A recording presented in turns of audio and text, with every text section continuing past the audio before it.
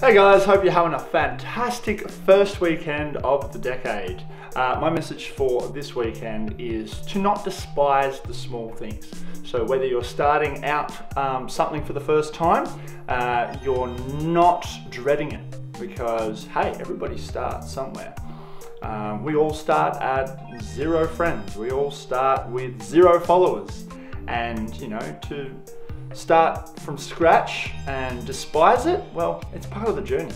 And if you remember the journey and enjoy the little things instead of despising them, then the journey will be a lot better long term. For me, some of the small things include driving the car to a destination. You want to get there as soon as possible, but the journey isn't as important. Maybe you can put on a podcast, maybe you can sing your favorite song or album, and really enjoy the journey and the surroundings. Because if we're always in a race to get somewhere, to get to the end of the line, then what's the point in doing the job in the first place?